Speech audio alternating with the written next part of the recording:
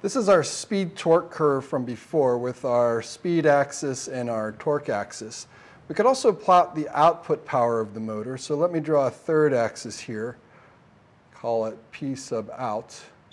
And we know the output power is just equal to the torque times the angular velocity.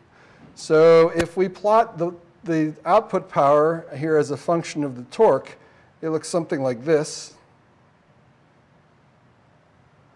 A parabola, it's not perfectly drawn, that has a maximum here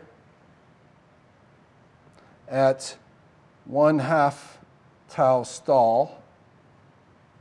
And that maximum also corresponds to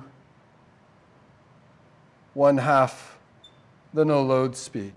So the maximum output power that we can get out of our motor is, if we multiply those two together, is 1/4 tau stall times omega naught.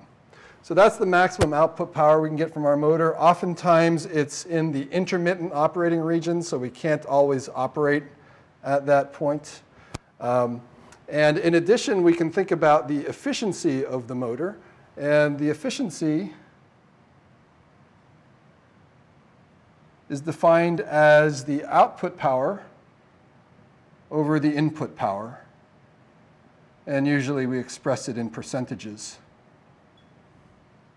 So we can see that the efficiency here, for example, is 0 because the output power is 0. The efficiency changes a lot depending on where we're operating on the speed torque curve here. As we saw, it's 0 out here. And it's a little bit complicated. It depends on how much friction there is in the motor. But generally, you're going to see higher efficiency of the motor at low torques and high speeds.